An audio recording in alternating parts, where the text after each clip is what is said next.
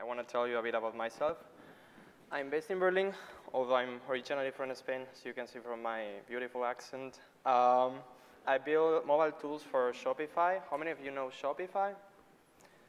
Cool. It's like an e-commerce platform. If you want to sell your products online, you can go there, create a store, super easy, and then you sell your products. I love doing open source work. Twiz is one of the tools that I'm working on, and I will do a demo at the end. You can find me on Twitter or on GitHub with the same username. So this is what I would like to talk to you or present today. First, I would like to kind of tell you why you should invest in tooling. Second, I would like to give you some tips on, like based in our experience on how tooling should be designed. And finally, I would like to give you some examples of how we are creating tools at Shopify and maybe give you a motivation to do the same at your companies. So I'm sure most of you agree with me that we need tools to create apps. Like otherwise, it's impossible. And if that sounds very abstract, I'm going to show you some icons. We need Xcode because we need a way to tell the system what we want the app to do.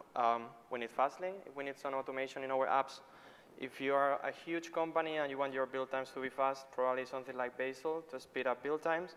Or if you want to tell the system how to render the views, you have now like a declarative way of doing that. In that case, the tooling is not our tool. It's something that Apple is giving us. So tools make us productive and bring us focus, because the things that the computer can do for us, we don't have to do it. So you spend less time figuring out issues, doing manual work. The tools do that for you. They can prevent errors. Errors will happen because we are humans, we make mistakes, and we are the ones doing the software. So they will happen. So our tools can prevent those errors and can handle them so that we don't have to deal with all that stuff ourselves. They can automate all the manual work. If you are doing something very manual, tool can help you with that. You don't have to do that. So that's why we have tools like Fastlane and a bunch of other automation tools. And tools are a shared language. Like when you are working in a company and you go to any other team that is using the same paradigms, is using the same tools, is using the same IDE, you can talk to them.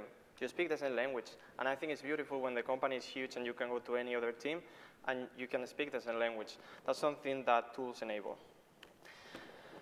What happens with tools is that they are usually designed for a group of users, and those users have needs. If we look at Xcode, Xcode is mostly optimized for small and medium-sized apps. When apps grow, there's a lot of complexity there. Many projects, many targets, high compilation times as well, and no flexibility to change the build process. I don't know if you try to do stuff with the build phases, but they are not very flexible, and you can see that. Fastlane, it's mostly optimized for teams that barely have time to invest into tooling, so you can easily add Fastlane, add a bunch of lanes, and everything works. But as soon as you start like using Fastlane a lot in big companies, you will realize that you will end up with super complex fast files. Nothing is tested. Like it's really hard to read those files. We can go to Bazel, and I don't know how many of you know about Bazel. Perfect. It's like a build system that has incremental compilations across everyone in the team using a cache. And big companies are using it. What happens if you try to use that in your small app? It introduces unnecessary overhead. You don't need that tool. You might need in the future, but you don't need now. So I don't think there are good or bad tools. I think there are tools that are better or worse for your needs, and you need to think about that. When you use a tool, you have to ask yourself, is this really for me? What I've seen in most companies and teams is that when developers find that a tool doesn't fit their need exactly, they tweak it. They do it. Oh, I need to do this, and I add this piece of code here, and everything works. Let's look at this one. So we are working with Xcode, which is a tool, and it's super slow. So I've seen person X who works for company Y, who published this tweet talking about the flag set, which should speed up compilation. Well, I have the same flag. It works. Oh, I don't have a Fastlane lane to do this. What should I do? And then I go to Stack Overflow. I search for the same thing. I found this beautiful Ruby method. I put it in my fast file. Everything works. Those are tweaks. We are tweaking the tools so that they work for what we need. And we don't want tweak tools. We want well-designed tools because those are manageable. You can go, you can see the code, you can understand it. They are consistent. You can go to several places of the tool and you understand everything because it's consistent. You can share code. You don't have a lot of duplication. That's something that I've seen, for example, in fast files a lot. You can build tools that are reliable, that you can test them, and you make sure that the tools will do what developers expect from them. They're deterministic. You can execute the same tool several times. You will get the same results. You want the errors to be readable. You don't want to see like an error that you don't know what to do with it. And finally, you can have like reproducible environments. You want the same thing that happens on CI, that happens locally. So high quality tools, I don't know if you agree with me on this one, but high quality tools means developers are productive, and therefore they are motivated. And if they are motivated, they will create great products.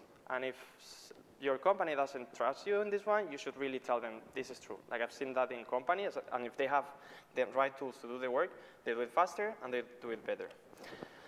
So high quality tools is nice, but I guess you wonder how can we build those high quality tools? I'm gonna give you 10 tips that work for us. Maybe it doesn't work exactly the same way for you, but I think it applies. So just bear with me. First of all, you need to talk to users. Users are developers. If something doesn't work, they will work around it. They won't tell you, build this thing for me because I need it. They will tell you, oh, this is horrible. I don't want to use this. This is very slow. But they won't ever tell you, build this thing for me. So talk to users. What we did at Shopify is we did user interviews. We talked to developers. We asked them, tell us how is your process. Tell us the problems. Tell us the manual work that you have to do. Don't focus on solutions. Focus on the problems that they have. So we interviewed a bunch of teams at Shopify. We kind of extracted some patterns that you can see there on the slide. So they were mentioning things like, oh, build times are slow. We would like to have support for code coverage. We would like to automate the generation of certificates for push notifications. So talk to your users. Don't make up ideas for tooling. You need to talk to them. They have needs. So if you cannot work with them, talk to them. So you need to, if you provide a tool, the tool most likely depends on the environment, and the environment changes. And it's really hard. I don't know a company that kind of controls everything in every developer's machine. So things can change. New version of Xcode, a new version of Fastlane. So make sure that your tools have integration tests, that they run real, like I'm gonna show you an example so that you understand it better. So we have this tool that abstracts or wraps the Xcode build command. So we wanna make sure that if we have a project, we are able to compile it, test it. In this case, we have a logic for retrying the flaky test automatically. So we wanna verify that that logic is working. You can see also like an example with Gradle. We have an actual Android project. We make sure that it compiles and everything. That's what it should do. If you give the users a tool, you need to understand how they are using the tool. It's not like, oh, use it. That's it. No, you want to understand what they need, how they are using it.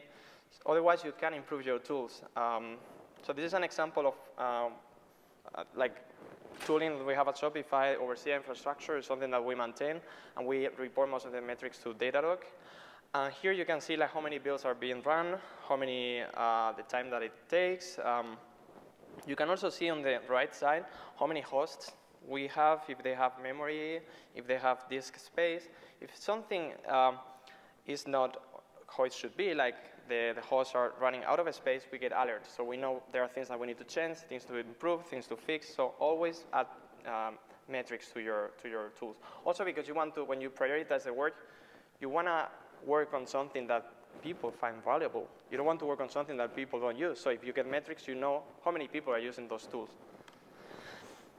Tools are software. What do I mean by that? Yeah, like you build apps, and I'm sure you add tests, unit tests, integration tests, UI tests, like all kinds of tests. This is software as well. Tools are software, and they need the same love that you put into your apps. So I've seen like many tools written like if they were bash scripts. They are not. They are software, so that means tests. That means readable code, well-structured code. So don't forget about that. Things change in your project, in your company, in your team. The tools that you build today might not necessarily work in like 3 months. So always keep an eye and try to evolve the tools as things change around. That means at the beginning it's probably like some tweaking, but don't tweak forever. Like there will be a point where you need to really question if that tool that you are using is the one that you should continue using. Then, that's something that we prefer at Shopify. I've seen like other companies following a different approach here, but we prefer always convention over configuration. what does configuration mean? Well, configuration means you give developers an API and you give them the flexibility to decide how to do things. On the right side, you see an example of how developers used to release apps at Shopify. It was like a fast file. Like, I don't know if you can see the code, but they read some environment variables. They make some changes in the Xcode project. Then they do some bunch of other stuff. Then they end up compiling. This is too complex. You want the things to be simple. So we ended up, I'm going to show you that later, but we have a YAML file where projects tell us what they need, how they would like us to release the app, and we do everything. They don't have to imperatively tell or call commands or stuff like that. So if you want to release an app at Shopify, put a YAML file, we will do everything for you. So we make things simple. I know it sounds kind of like limiting, but I think limiting, it's sometimes good. Because if you don't limit, you will end up with a lot of complexity. So the standard output and error is a limited resource, so don't waste it. So if you look at the terminal in the first window, you see that we are trying to build something. First message that we get is, oh, there's an update. There are some plugins enabled. We are running all these compiler commands, and then everything succeeded. Do we need the information about the update? No. When I want to update it, I do it. Do we need information about the plugins? Well, if we have 100 plugins, do you want to see 100 entries there? It doesn't bring you any value. Maybe compilation information, because you want to know that there is something going on. But the compiler commands with the arguments that are being passed, you don't want that. So on the window below, you see like another example of, oh, I'm compiling this iOS app, so I want to know that there is something going on. Tell me which modules you are compiling. When everything finishes, tell me, that's fine. And if it errors, tell me what happened. Errors. When things fail, developers need to know what to do next. If we give developers a stack trace, I don't think they can do much with it. So how many of you would know what to do with this? What would be your next thing to do if you see that on your terminal? Well, you see a stack trace of a tool that someone gave to you. You see that something failed. It's like going to a website and seeing like a server error or something like that.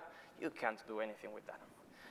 So what we could do is, well, we know that the Xcode build failed, so that means the compilation might have failed. So we tell developer, these are the logs.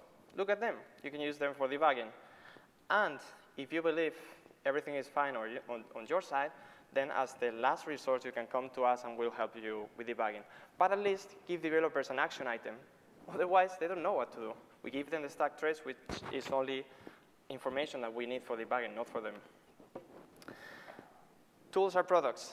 What does it mean? Well, it's not just I develop the tool. First, you need to have the idea for the tool. Then you need to design the tool. You implement it, which is the development part. But then you need documentation, because if developers want to use it, you don't want them to be asking you, hey, can you help me to use this tool? You need to release it, give support for it. Like, people will have problems using the tool, so you need to talk to them and see what you can improve there. And finally, like, they will probably give you feedback of things that you could improve, so iterate on that. And the last tip that I would like to give you, and I'm going to connect that with the next section of the presentation, is questions are opportunities to build tools. That means that whenever someone is asking you something or complaining about something, don't say, I'm going to fix this for you quickly and forget about it. No. That means you probably have something to improve there. So I'm going to give you some examples of those kind of questions or concerns that developers had at Shopify and how we solve them. So let's say you have a developer saying, I'm trying to set up my local environment to work with this project, but I can't figure out how. So what most projects do is we have a README file with a setup section saying clone repository, run bundle install, run bundle exec something, and then it should work. Sometimes it doesn't. So this is what we build at Shopify. So any developer, I don't know if you see that, yeah. So any developer at Shopify, they can clone the repository. They have this dev tool that every developer at Shopify has. So you do dev app, and it knows what it needs to be installed. That includes Xcode, Homebrew, Carthage, CocoaPods, this and that, all the tools. And it does it for you. And if it fails, it does some smart logic to kind of find a way to install the tool. That is very useful. I can go to any Android repository, and I don't have Android Studio, Android SDK. I can do dev clone, dev app, dev build, and everything builds. So this is very useful. This is another one that we got, which is like at Shopify, it's very common to go to any PR, any branch, and try it on your device. But if the project is large, it will take a lot of time to compile. Hopefully, this will change with SwiftUI, but until then, we had to build something for developers. So this is what we built. We call it Top Hat. You can Top Hat anyone's PR or build easily. So you go to your terminal, you can see that everything is built in the same tool for developers. You can do dev iOS Top Hat. You can pass the PR.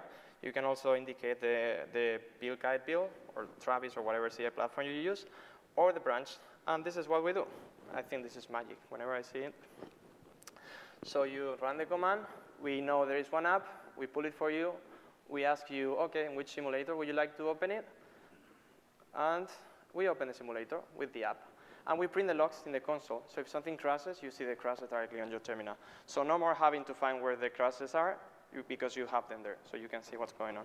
You can use that for every app at Shopify, including Android apps as well. Then we have this other one, which I talked about before, which is, releasing apps is so frustrating. The last time that I tried, it failed because of sign-in issues, and it's kind of annoying, no? So we were like, OK, we want to build something here. Because I think I didn't say, but we have several iOS and Android apps, and we wanted to also standardize the way we release apps to the store. So that was our answer. In this case, it's not a command line tool, it's an internal website. So you can see here all the projects that can be released at Shopify, and then you can see the last release, and if they are currently releasing apps. In this view, you can see like the main page of each project, where you can see the active release, and you can also see the releases from the past. And you can see if they were completed or they were canceled. So when you start a new release, you have the option to start the release from a hotfix. In that case, we tell you to start a release from the commit associated to the last release, or you can start a new release. We offer you the build number, the version number automatically by bumping the minor version by one. And you can see a list of commits. We synchronize them, so you can always see the status of the commit. You see that you cannot release the latest one because it's yellow. That means we are compiling and running things on CI. But you can do the release with the previous one. At Shopify, we trust people. That means we do our best for people not to make mistakes, but we trust you. That means if you want to really release that app because you know everything is fine, there is an emergency button. You click it, and you can release from any commit. So that's something kind of cool, like trusting people. If you don't have that value, I think it's crucial for like building tools and things. So you have a release. You can see who is the captain. Even though we automate things, I think it's important to have one person that makes decision and clicks buttons. And you can see every time we build a commit, we call the thing a candidate because it can potentially be released. We build everything. So the developer doesn't need to know anything about how are you guys compiling this. Well, you don't care. We do it. If something breaks, we fix it. If the sign-in is failing, we fix it. So developers are super happy because they don't have to deal with these things themselves. When everything finishes, we export artifacts. You can see in that case is APKs for Android. And then you have different channels. So you can roll out the app to Appetize. You can roll out the app to Google Play Store. In case of iOS, it's TestFlight. App Center from Microsoft. So you just click here, upload, done. And I would like to finish with talking about this last problem that I actually had it in my previous company. Like the project was growing and things were getting super complex with Xcode projects, so I decided to automate that somehow. So I built a tool that I would like to demo if everything is fine. I'm really bad with demos, but we'll see. So this is the name of the tool. And I could explain it to you how it works, but I think it's better if you see it live. So let's go to the terminal. So let's say, I don't know if you see, you don't see anything. That's perfect.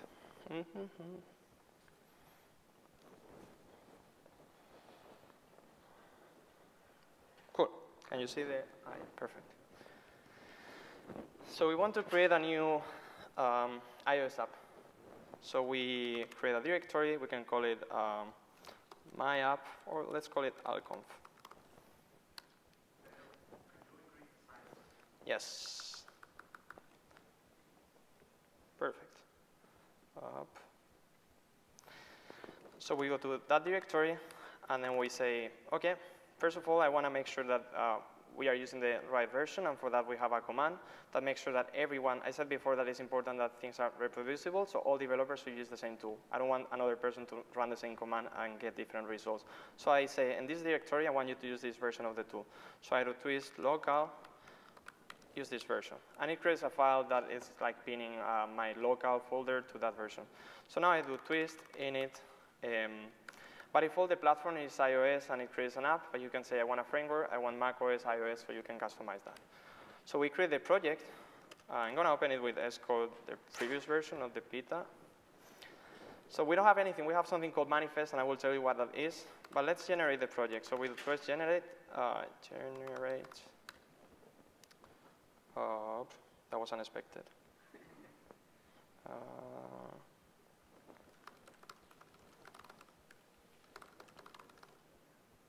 Perfect. So I got the project, which is this one. I can open it.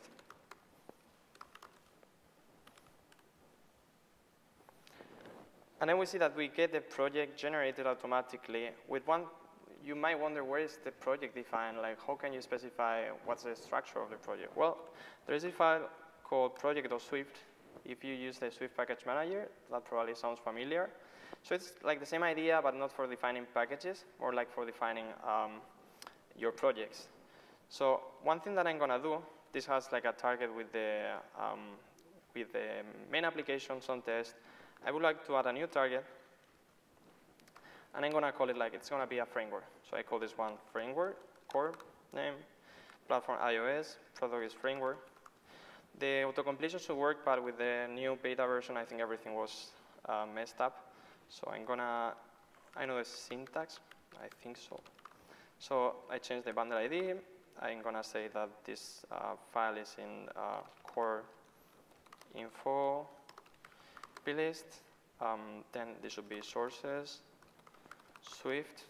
If the autocompletion works, you should get all the documentation and everything for free, so you don't have to. It helps a lot to define this. And this one doesn't have any dependencies, but I would like my app to depend on that framework. Well, I have this dependency section here where I can say, perfect, I want you to depend on the target that is called core. Something like that. Perfect. So we can go back and we can say, okay, twist, generate. First thing that it tells me is, oh, this info list, I can't find it. Makes sense, no? It should be there. So if something is not where it should be, we fail immediately. We don't want people to start compilation if things won't compile, or what will compile but with a bad result. So I'm going to copy the info list, the main one, into the core folder, and then I put it there. So then I'm going to create like a Swift file with nothing, just a class. So let me open it here. I go, can you see? No, perfect. I'm going to call this one core Swift, import foundation, and then I do public final class core, public init, and that's it. I don't want anything else. So I go back, and then I generate the project again, and then I open the project. So if I go here, you can see that there is a new framework. You can see that AltConf, the app, is first linking that framework. If it needs to be embedded, because the framework is dynamic, we embed it for you. If it's static, we do it for you. We do everything that you need for linking. We don't have to do that anymore, because why should you do that? We should tell Apple about that. So let's say I want to add RxSwift, a library that we took from the repository. It's a dynamic framework, and we have the binary here. So I take this, and I'm going to put it here. I downloaded it from their website, and it's a framework that has been compiled with Carthage. So it has the architectures for simulator and device. So I'm going to go back to my project, this one here, and then I can say, okay, core now depends on that framework. Again, like you should get the syntax auto-completion, but for some reason, the latest Xcode version messed it up. So framework path rx_swift.framework. Cool. So you see that I'm closing Xcode every time. That's something like Xcode doesn't reload the changes properly. I need to have a look at that. But when I generate the project and then I open AltConf, so I don't know if you know, but when you have a framework that has architectures for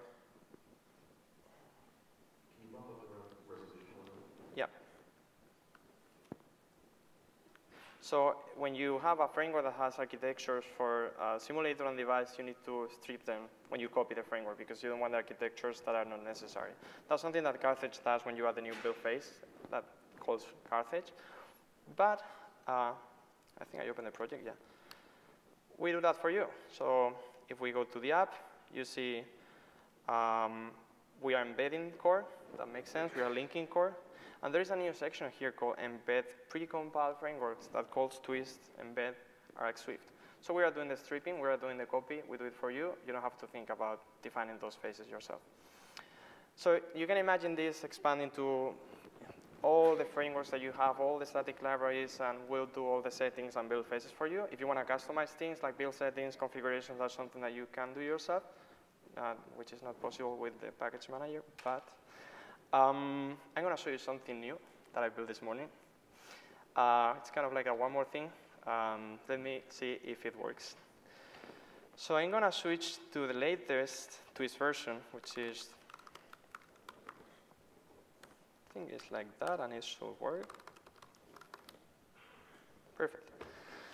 So let's say we want to add a package, it's a dependency. And I'm going to add the same one that Apple added yesterday, which is the YAMLs for parsing YAMLs. So if I open my project, and in this case, I'm going to do it with the latest Xcode version.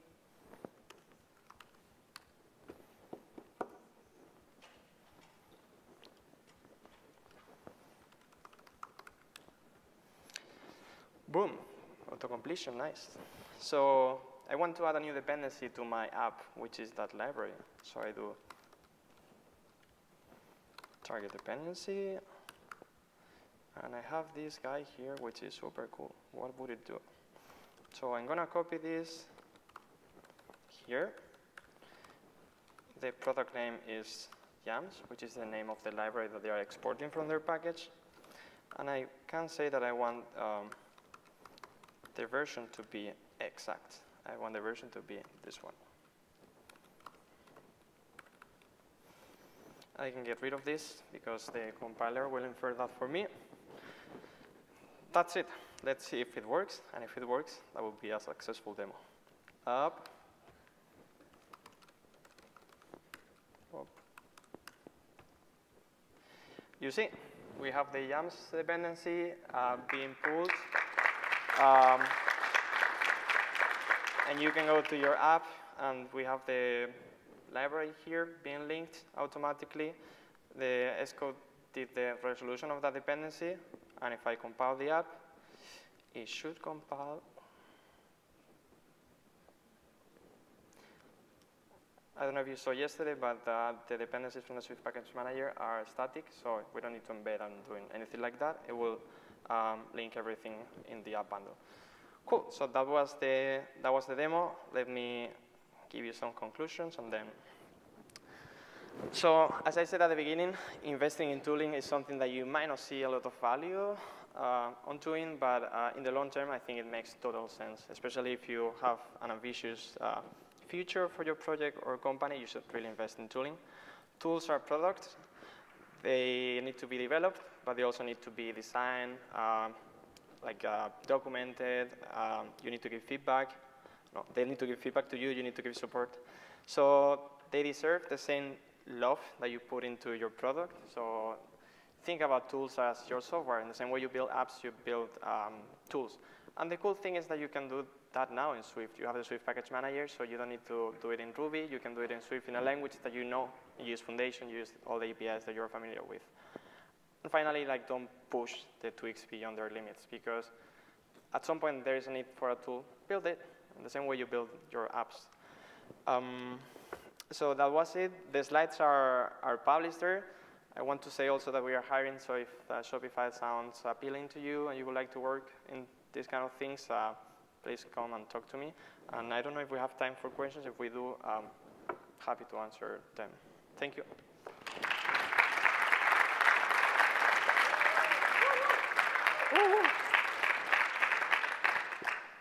Do you have any?